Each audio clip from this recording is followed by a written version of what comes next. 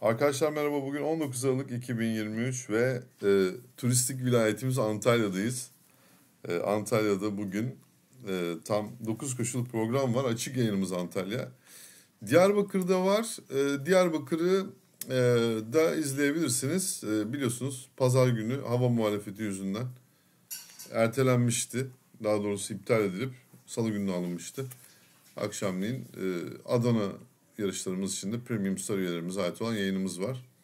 Evet, Adana'da da cazip bir program var arkadaşlar. İlginç atlar var. Evet, birinci koşu 16-15'te. 9 koşuluk programda 3 tane sentetik var bugün. 6 tane kum pist koşusu var. Normal kum pist koşusu. Handikap 16 ile başlıyoruz. 3 yaşlı İngilizler 1400 metreye çıkacaklar. Birinci altının ilk ayağı. Şimdi klasik bir şey söyleyeceğiz. Burada hepsi işaretini diyoruz ama 2 numaralı atlı kayayı ayrı tutuyoruz. Normal şartlar altında arkadaşlar normalde atlı kaya banko veya hepsi. Ama biz burada tabii ki yakın rakipler var. Dubai Express, Marcus, Rainbow, Storm, Vertigo, Must. Şimdi Must öyle bir form kazandı ki yani arka arka 3 tane yarış kazanan at zaten bir de yani 59,5 yaşım Adem Ceylan'ı da vermişler. Bu 64-65 olacaktı neredeyse. Yani bir şekilde gene yarışa ortak olmak isteyecektir. Çok karışık bir ayak ama biz burada 2'yi alternatif olarak banko gösteriyoruz.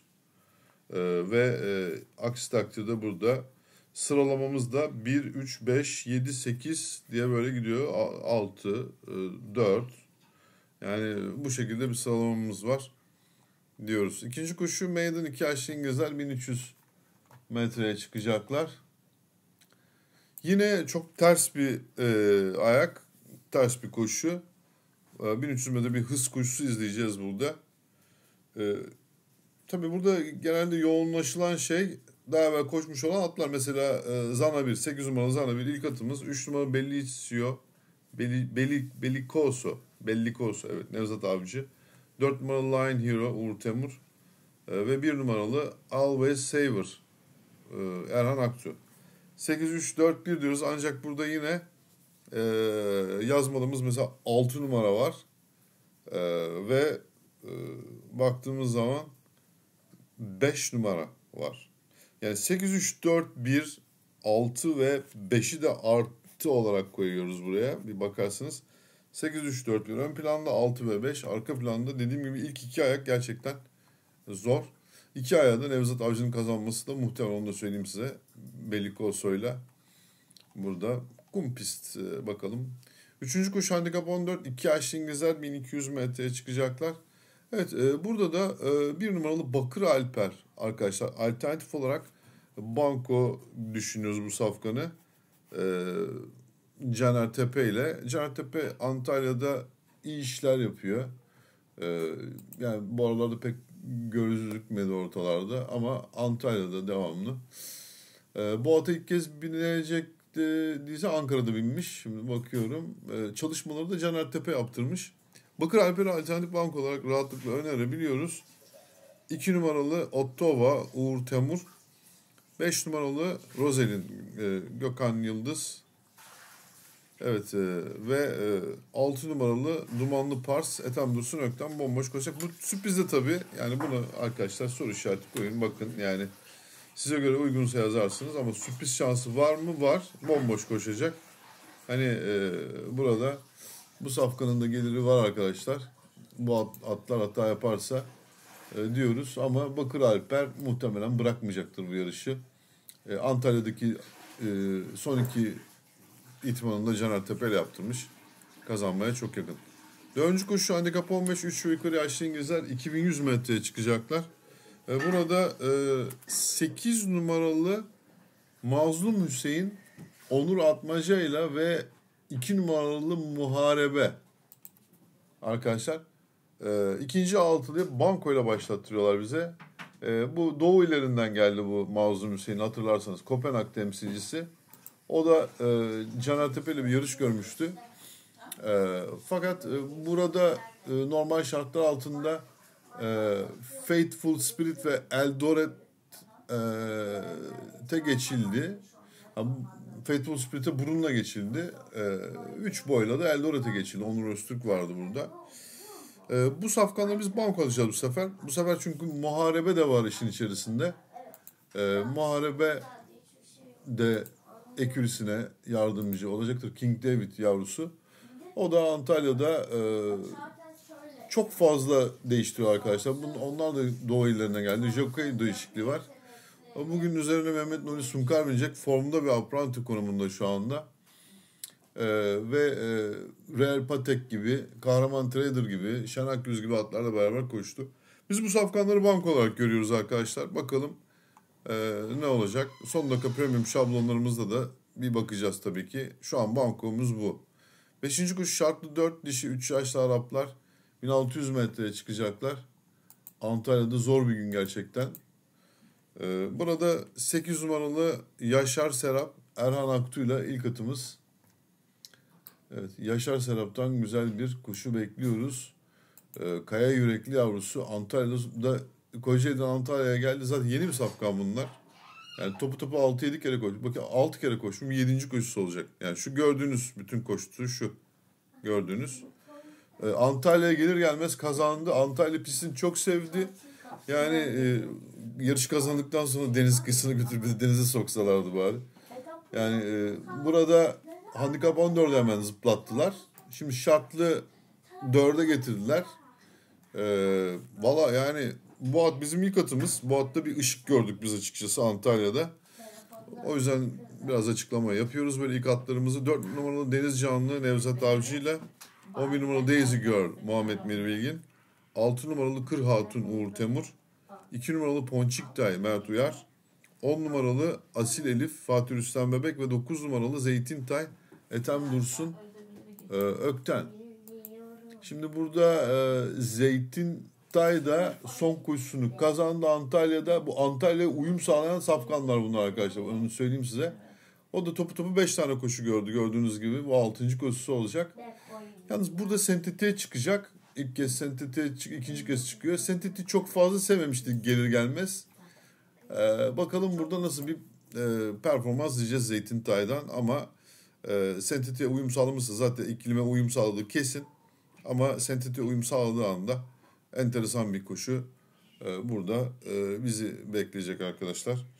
Burada yeri olanlar için 3 numaralı Demir Hazalım'ı da ilave etmenizi tavsiye ederim. O kadar at yazdıktan sonra 8, 4, 11, 6, 2, 19 ve 3 diyoruz. 6. koşu handikap 15, 4 ve yukarı yaşlı Araplar 2100 metreye çıkacaklar. Evet burada 2 numaralı Deli Yıldırım Nurettin Şen'de banko. Deli Yıldırım'dan güzel bir koşu bekliyoruz arkadaşlar. Turbo temsilcisi. O da Antalya'da şöyle söyleyeyim size bakın Bursa'dan geldi. Gelir gelmez Antalya'da arkadaşlar 3 koşunun ikisinde ikinci birinde birinci oldu. Kaldı ki sentetik kumu ayırt etmeyen bir safkan turbo zaten. Turbo temsilcisi. Gördüğünüz gibi şimdi tekrar kuma dönecek.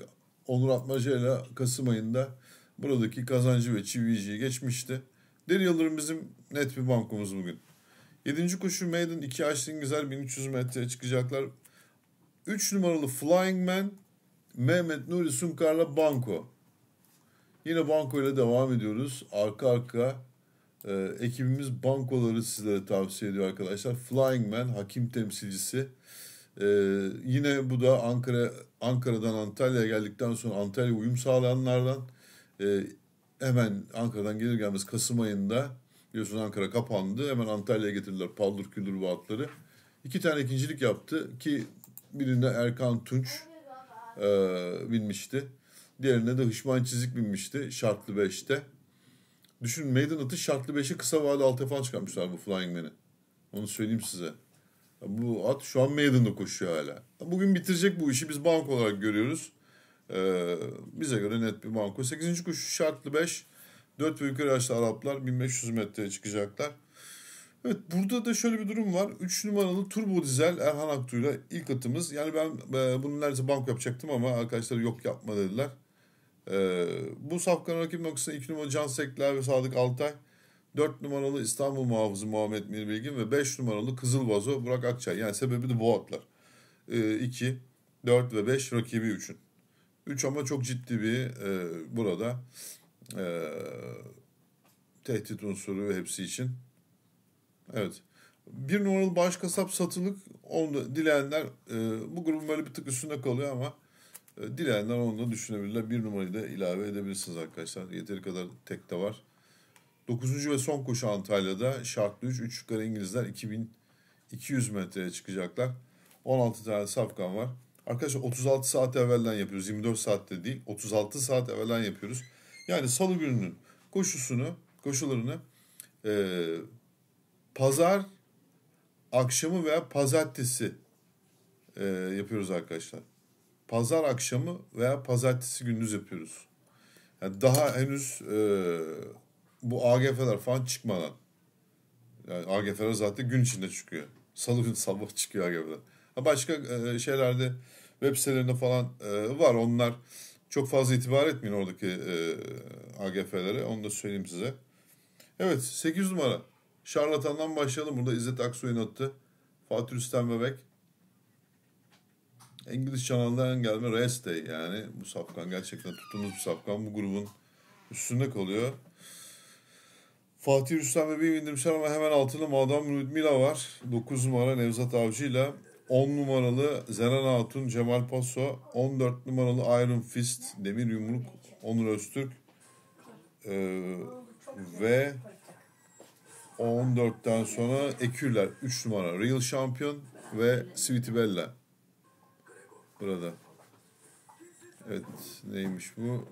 Emircan Avşar ve Muhammed Melvin. Tabii Sweetie Bella bizim daha çok tuttuğumuz bir safkan.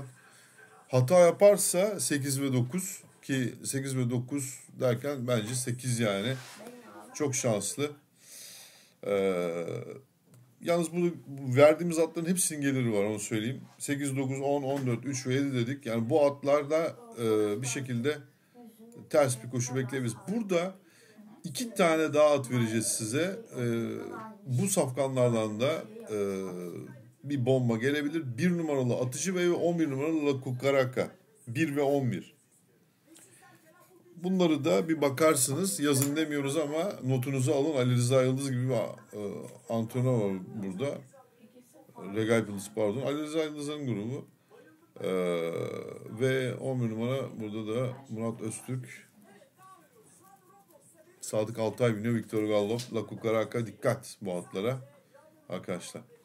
Evet böylece bugünkü Antalya yayınımızın sonuna geliyoruz. Bayağı uzun oldu. Adana ve Diyarbakır'da var arkadaşlar. Adana için premium sarılık gerekiyor. Son dakika şablonlarımızı pekiştiriyoruz. Tüm takipçilerimizi Premium Star üye olmaya davet ediyoruz diyoruz.